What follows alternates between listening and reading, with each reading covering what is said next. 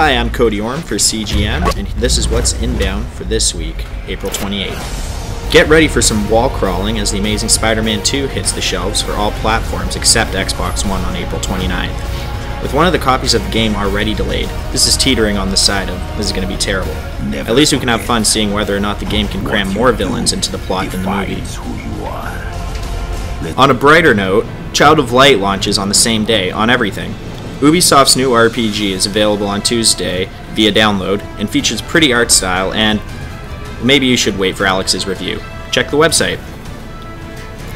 Another release on Tuesday is a mouthful, JoJo's Bizarre Adventure All-Star Battle. Check out Lunch Breaks with Carter and Scott playing the Japanese import of the game. And finally, if you have a 3DS, you'll have some options. On May 2nd, Mario Golf World Tour and Kirby Triple Deluxe both launch in North America. Sorry Europe, you'll have to wait for Kirby. That's okay though, because both games have to compete with Gardening Mama, which releases on Tuesday. That's all for today. For a full list of what's inbound this week, check below. For CGM, I'm Cody Orm. Use your stylus to grow 50 different plants.